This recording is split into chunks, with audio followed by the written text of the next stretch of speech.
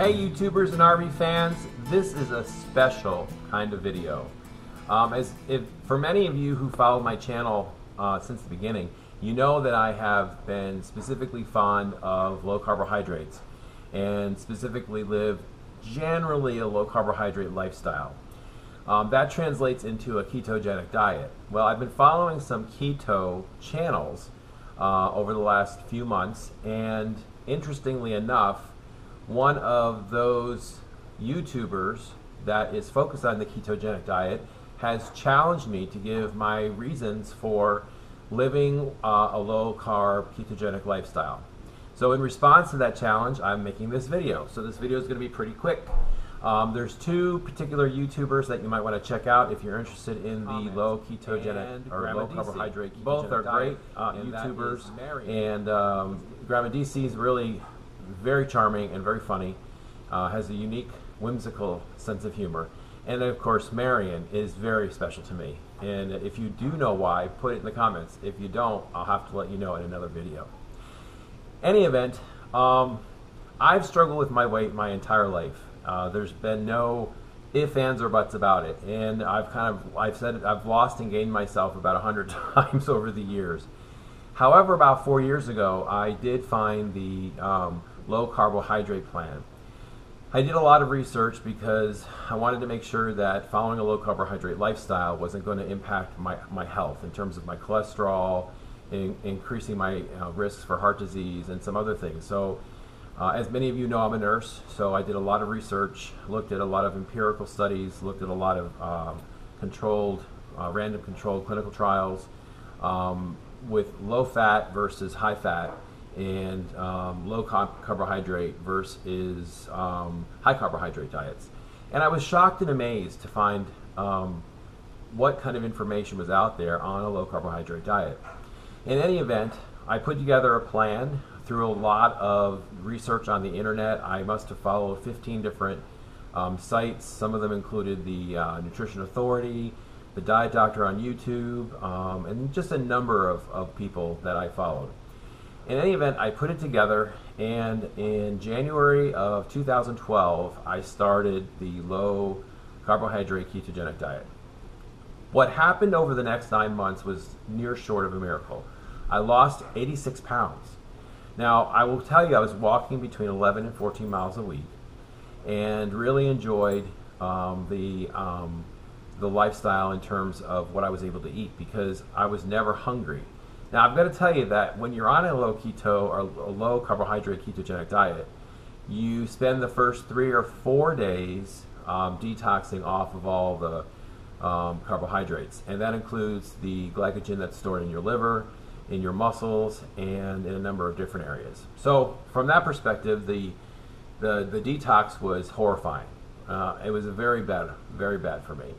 But once I got past the initial detox and I was in ketosis, which is a state of where you're actually burning fat, I began to do some more study and research on insulin and what happens to people who have insulin resistance and hyperinsulinemia and a number of different issues that are impacted by insulin. And it was through this research that I discovered that insulin is really a hormone that plays a tremendous role in whether you store fat or burn fat. Needless to say, at the conclusion of that research, I became even more committed to making sure that I followed a low carbohydrate ketogenic diet. Over the course of that 9-month period, the weight literally fell off me. I can tell you straight up that I had never been on a program before where I literally felt the pounds shedding. And that's exactly what they were doing. Now, I'm not certain how many calories I ate every day. I didn't count calories. I ate when I was hungry, and that was the end of it. I just stayed away from the carbohydrates. I literally stayed away. Many of you will ask how many grams of carbohydrates did I eat in a day? And I would tell you right now, I ate less than 10 grams. And yes, that included no vegetables. That included no fruits. It was predominantly fats and proteins. As I began to stabilize out on the diet, I started adding specific types of vegetables that had a high fiber rate so that my net carbs would never go greater than 20 grams a day. and I stayed at a 20-gram carbohydrate diet, low carbohydrate diet, for a full 9 months. Well, actually longer than that, but the weight loss continued for a full 9 months. So I reached my highest loss of 86 pounds within that 9-month period, and the weight loss just stopped. But what didn't stop is how I felt. First of all, 86 pounds, for those of you who've gained and lost weight, you know 86 pounds is a lot of weight. And it was a heck of a lot of weight for me. I had gotten into clothes that I hadn't been able to get into since I was in high school. So I mean, that was pretty successful. And in some ways, the change was almost metamorphosis. People didn't even recognize me. They're like, oh my God, you know, you've lost all this weight. The weight loss did stop, but the health benefits remained consistent, which were wonderful. And I have to tell you, within the first 30 days of my ketogenic diet, I went to the doctor, I had my blood drawn, my triglycerides had gone from 575 down to 50. My total cholesterol dropped from 240 down to 120. My LDL had dropped to less than 90, and my HDL had come up to over 37. Now, I have been sitting at an HDL of 13. So for those of you who are in the medical field and you know what an HDL of 13 is, that places you at really high risk of cardiovascular disease. So I think the benefits speak for themselves. Why am I on a ketogenic diet currently and today? Because I like the way it makes me feel. I don't have brain fog. The eating choices are easy and simple. And at the end of the day, I don't like to feel bloated and miserable. Now, I will readily admit that over the course of the last year, I've put on some weight. And I put on that weight because I haven't been able to walk, because I had a pretty bad Achilles heel injury before I left in the RV. That Achilles heel injury is resolved. I'm able to walk now. And so once I get back to the RV, I'm going to be joining a gym and getting myself back into shape. Now, I said I was going to do that when I get up here, and I really did focus a lot on the ketogenic diet up here. I've had some moments where I haven't complied, but again, for me, it's not a diet, it is a lifestyle. So for Grandma DC and for Marion, when you talk about this being a lifestyle, right on, I agree. I endeavor to be low carbohydrate every day. Now, there is a place where when you stay low carbohydrate for a long time, you become keto adapted. Now, I don't profess to know everything about what keto adapted means, but I think it means that you can eat carbohydrates, you know, in huge moderation for like one meal, maybe, and it's not going to impact you that much.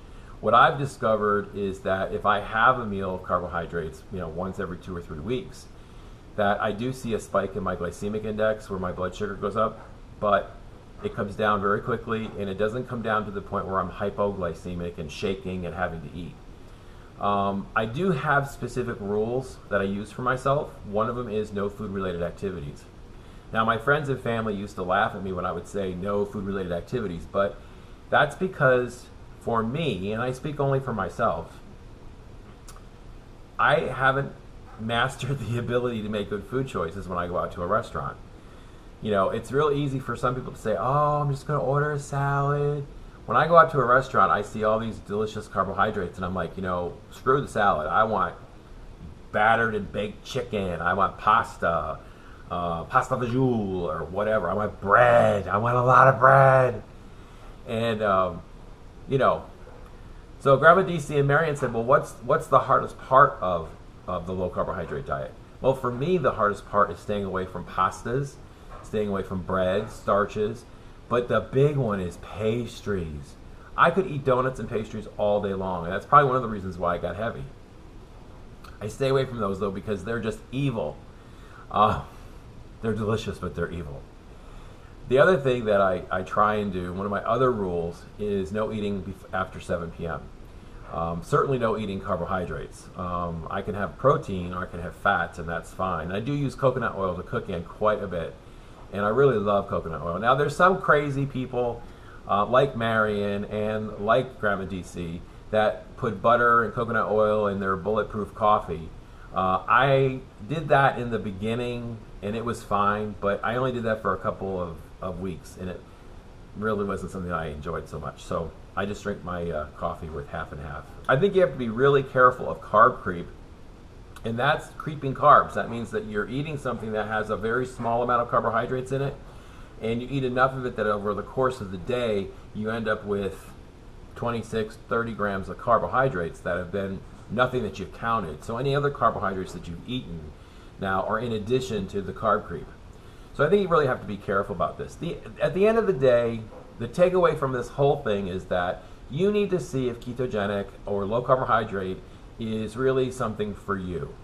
As a full-time RVer, I know that living a low carbohydrate lifestyle is much more convenient in the RV. We don't have a whole lot of storage for food. I don't shop in the middle of the grocery store. I shop on the outer skirts of the grocery store. And that's cool because it makes shopping easier. In addition to that, you save money, I think, with low carbohydrate. Yes, proteins cost more than carbohydrates do, but because you're not eating as much food, it's so much easier, I think, to live in a low carbohydrate life. So that's my take on it. This was the challenge from Grandma DC and from Marion. Thank you guys for your support. Thumbs up if you liked the video. If you haven't subscribed to the Paddy Wagon, please do so.